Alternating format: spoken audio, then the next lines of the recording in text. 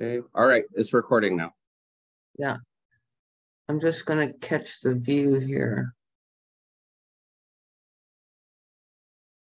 Yeah. Okay.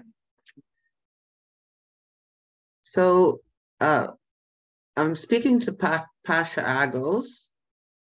Is that the pronunciation, Agos? Yes, Pasha Agus. Yeah. Okay. So thanks for taking the time for a C interview on spirituality and communications. Oh, my pleasure. Yeah. As an assistant instructional professor at the William and Grace Dial Center for Written and Oral Communication at the University of Florida, I understand you teach a post-secondary course on spirituality and communications, correct? Yes, and it's actually an undergraduate course. Okay. So, yes, undergraduate. Okay. Yeah. So, first question is, what would you say is an essential component of the course you teach? An essential component of the course I teach, Rasunah, that's a great question, is that the vibration matters more than the words. Because although I have academic readings, I assign certain textbooks, and I assign different articles for them to read, and we'll talk. But the most important thing for me throughout the entire course's journey is the energy. And that's because words are only the vehicles. And in terms of especially spirituality and communication, this energy of consciousness, of mindfulness must be at the forefront. So that is what I deem as most essential. And I will communicate this to the students. And the way we make that come alive is that before each class, I will have a quiet period. Okay, and then we'll slowly get out of that and then talk about the contents of the day, and then we'll end with another quiet period. And I think that is what will bring the class to life, and students will benefit most from it that way. Okay. And these questions are kind of around and about, shall we say. So my next question is, what do you understand is the difference between the focus of a teacher and the focus of a communications person?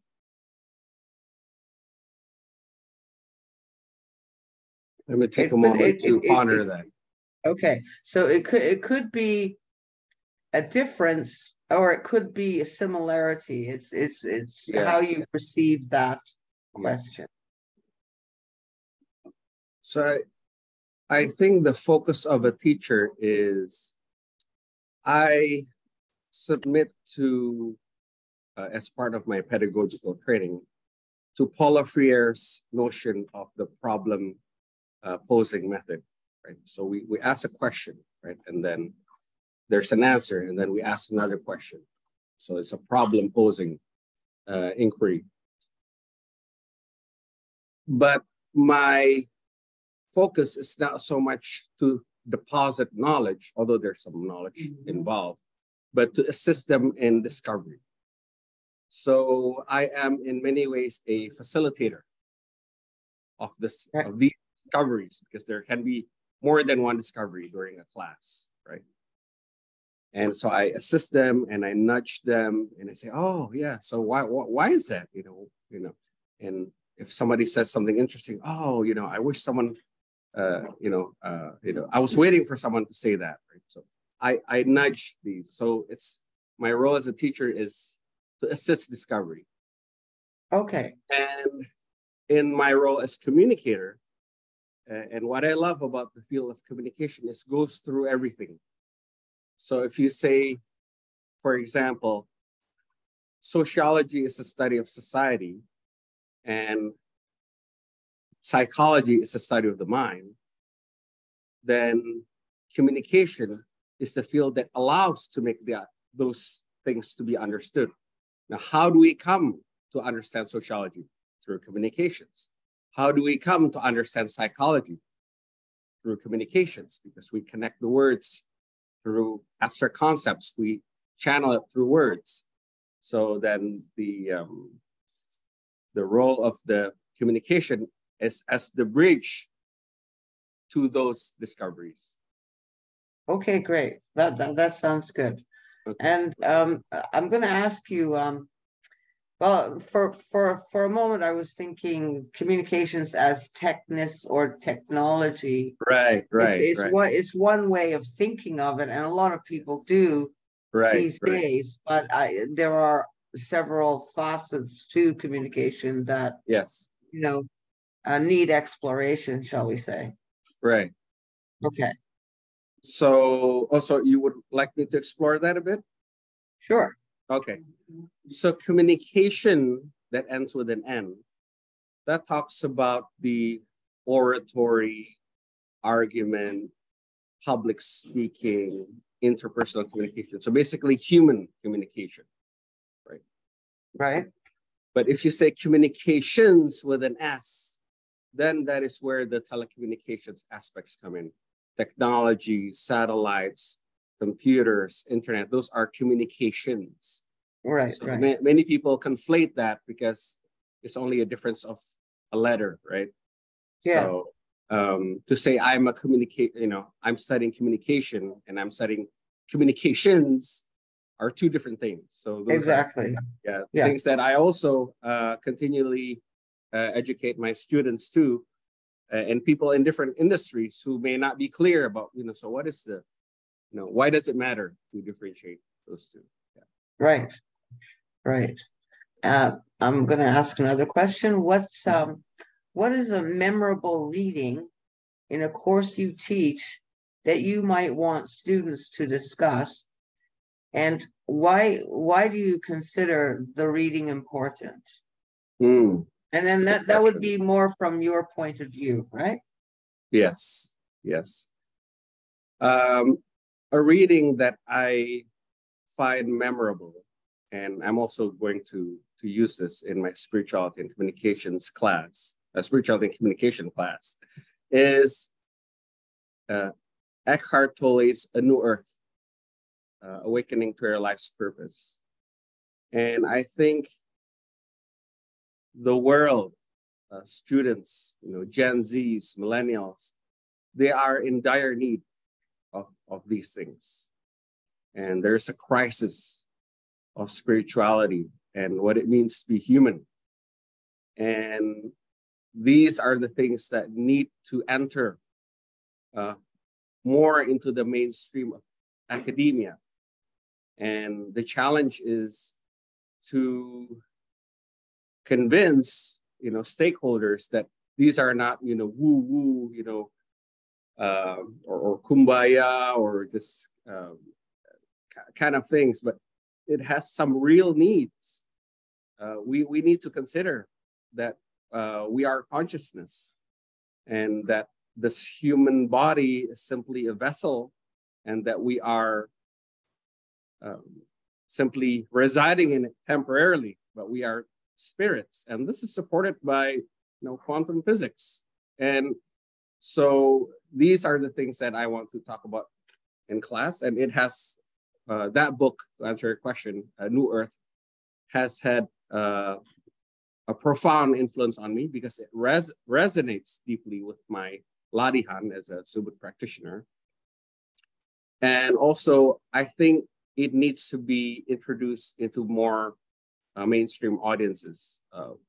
Students who are continually stressed out in academia, continually drinking Red Bull and caffeine to feel alive. And I want to say, hey, there's another way to feel alive too, and that is by delving deeper within. So that's my view. Okay. Yeah. Okay. And another question, what would you say is one of your personal goals in communications? And for example, what ideas about communications have you found in readings that are practical or inspiring or notable for some reason? Right. Actually, if I were to answer the textbook way, the academic way, is to be a competent communicator, which entails two things. A, you are effective, and B, you are appropriate. If I'm effective, but I'm not appropriate, then doesn't encompass the full aspect. But if I'm only appropriate, but not effective, that is also not good. So that you can say that's one way. But a deeper way in communication is, I see it as a way for you to transfer an energy that is calm, positive, and peaceful to the world. As a latihan practitioner, I believe that the definition and purpose of a human being is to channel God's power in a way that benefits everything that exists. And we channel that through communications. So communication has some profound implications for society. And so focusing on content, of course, is important, but the state of being as you communicate those things, that is even more important. And that comes through in oral communication or in written communication. And these are things that we need to go deeper as the world needs to consider that more and more. Right. Yeah. Okay. What kind of, I'm thinking that there may be some kind of resistance to some of your ideas. You know, people might not be, comfortable with some of, the results or the effects of some of your ideas about communications. But I think I'm just wondering if you see that as part of a social milieu or a kind of an approach to communications that can be explored in terms of how to make it more efficient, or a knowledge of the common forms of communication and why they do or don't work, kind of thing, right? Yes. So, yeah. I think given my position and my scholarly background, right, and plus my professional background as a corporate consultant for almost 2 decades, I have some degree of authority to say the things that I'm saying. And I use that not in an egoic manner, but to give a foundation to say to those who may object or not like that, I do have some basis and some authority in making these arguments, and that this indeed is important. How kids are now inundated with TikTok, which is ruining, or it's already shown by numerous research, ruining a person's attention span from all ages because of the short form videos. All right. And how focusing on having a practice that focuses on being in attention, but having no thought, but being in attention. Okay? Some people may choose to do meditation. Some people choose to do, latihan, that kind of thing. But it's an important concept that will influence communication greatly. And thus it is important. And I argue for a balance. Yes, we need to be clear, find out what works. We need to make our arguments, the field of sales and marketing, which is communication, will always be there because it's needed for worldly matters. Mm-hmm. But there is another dimension. And I would argue, for example, one of the reasons I was so successful as a corporate communications consultant dealing with Fortune 500 companies for nearly 2 decades was because I had the latihan practice. So after a full crazy day, I would go home and do latihan, and it will just cleanse me of all the things that is in here and in here. And then I come out, refreshed, renewed, while other consultants would revert to other substances. I would just do the latihan and take naps, right? And these things will practicing spirituality will have tremendous beneficial impacts, I argue, for the worldly matters as well, that will impact the, sort of mechanical communication, aspects of it too. Because our brain also needs its break. It needs to be not in a constant state of stress. It needs to expand and contract and expand and contract. And having spiritual practice puts all of that in balance. Okay.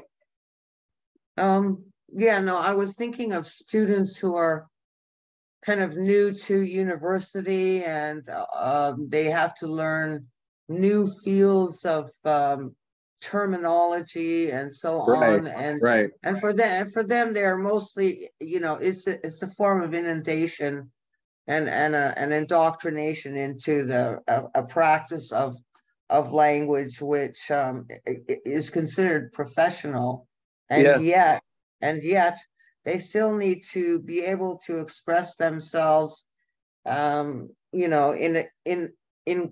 a way that they feel is confident and expressive of their own ideas. Right. Yeah? So that's what I was thinking may constitute some of the resistance, not necessarily to the concepts, but to the practice of communication. Right. So I was just kind of wondering if you. Oh, sure. And you came across that kind of thing. Oh, yes. And then I'll tell them, for example, if you want to give a speech, right? You want to be sharp. You want to be enthusiastic. You want to be a figure of authority in that particular subject matter during the speech, right? And that takes a certain bravado. There's some egoic energy there. Yes, I'm the expert. So my argument is that is needed in the world. I mean, that's how I got this job in the first place, by communicating in that way in the interviews. But underneath that, when you go home, right, when you are not in those situations, you can have a certain practice that balances you.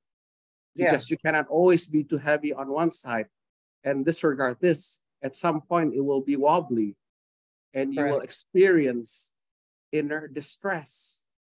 Right. And I see this in many college students. They're always coming up to me. 85% come to office hours not to discuss school matters, but to discuss stress. Yeah. Stress in they think they should be perfect. They should worrying about, juggling things, personal matters. So I feel I'm more like a counselor than a professor often, right? Right. Because it's such a big part of their lives. And these things serves as another avenue. I would even argue an antidote, no matter what religion they're in, to say, hey, there is space. You cannot see it, but the space exists. And you need to let the space enter you. And that is what I want to remind students, that they have the power to do that. That's good. That's helpful. Yeah. Yes. Okay. Well, I'm going to ask a last question now, and that is, how does the latihan help guide you in making life's decisions? Okay. For me, the latihan serves as an all-encompassing aspect of my life that guides in my daily actions, as well as my big goals in life. And practicing latihan for almost 25 years now, from my 20s, and now I'm in my mid-40s, I found that it's really, really useful, and in some ways the latihan has saved my life, right? So for me, to connect to to connect to the power of God is what enables me to make the decisions that are right for me.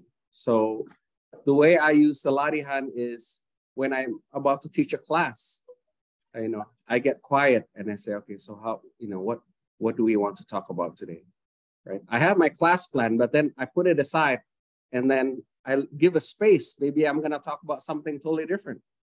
Or if I'm in a meeting, should I say this? Should I say that? Should I hold off on this idea? Or should I promote this idea now? That's all guided by the larihan.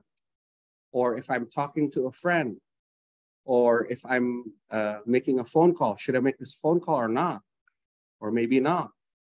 Or should I live in the US or should I live in Indonesia? My PhD was entirely guided by the larihan, and then the mind, executes the guidance, right? Right. Yeah, I received in the larihan, get your PhD, so I did. Right. It wasn't easy, but it was clear. Mm-hmm. And then after I graduated, I said, okay, so I don't know whether I get a job in the US or Indonesia. So I just did the larihan, just put me, I said, dear God, put me in the best place according to your will. And I just did the larihan. And I just sent application all over the world. Right. The US. And then after sending 120 applications, I got a job in Florida. I said, I guess this is it. This is where God wants me to do good, at least for now. So, and that's why I'm here. So it's, for me,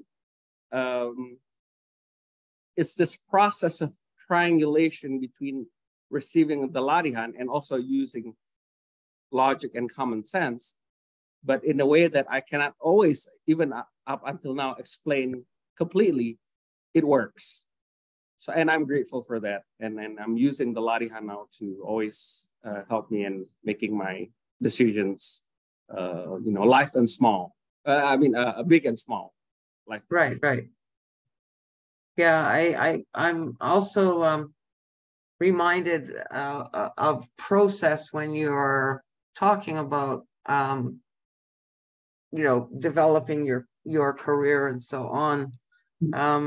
And the kind of process that Beppa always mentioned was Zat Sifat Asma Afal. Afal, yeah. Yeah. So you may be familiar with those terms. Yes, I am. Yes. So did you want me to talk about that, or did you? Well, we're talking in the vein of how the larihan helps guide you in making life's decisions. Yeah. And in that case, you're able to evaluate, the results of a process. Yes, exactly. The afal, right? Right. So for me, the afal was I got the PhD, alhamdulillah. So that's the afal. And the other afal is I got this job. Right. So for me, that's proof that the guidance is real, and all right, and so it doesn't relieve you of any of the work involved, but no, not at all. Not at all. That's at least you have a good direction to follow, Yes. Okay. Yes. All right. Well, those are the general questions I wanted to ask you about communications and spirituality. Oh, thank you, Rasunah. Yeah. Okay. And hopefully we can interview some other professors and teachers as Subud members and see some of the things that they've come to in their career. Okay. And in their approach as educators. Right. Oh, I would love to hear their thoughts as well. Okay. Yes. So I'll be in touch with you in the not too distant future. Okay. All right. Okay. Great. Thank you, Rasunah. Yeah, and you can stop the recording now. Okay. Let's see. Okay. Oops.